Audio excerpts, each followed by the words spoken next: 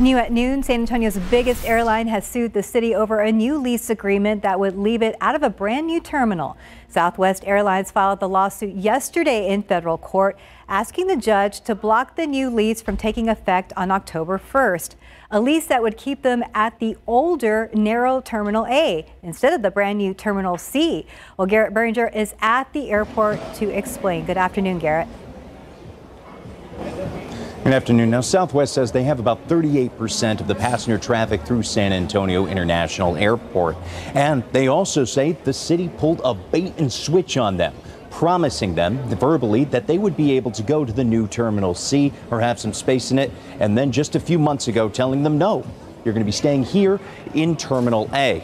Now, Terminal A is scheduled for $200 million of updates as part of that lease agreement. But Southwest says it still won't work for their plans, and they refuse to sign onto the deal. The city has offered to push for more renovation money for Terminal A, making the offer in a trip up to Dallas earlier this week with Southwest bigwigs. They say the airline turned them down and asked the lease be delayed unless they knew that improvements would be funded no matter what the cost.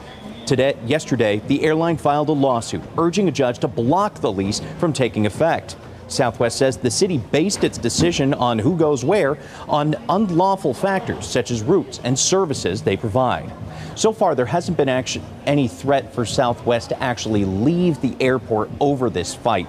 In fact, the airline told us in a statement this morning it values its relationship with the city and remains, quote, hopeful that the airline and the city can agree on a plan that accommodates our future growth and treats us equal to the other carriers. The city has also promised us a statement. We're waiting for that shortly. Live at the airport, I'm Garrett Berringer, KSAT 12 News. All right, Garrett, thank you. And we want to know what you think about this. We have a poll up on our website, ksat.com, right now.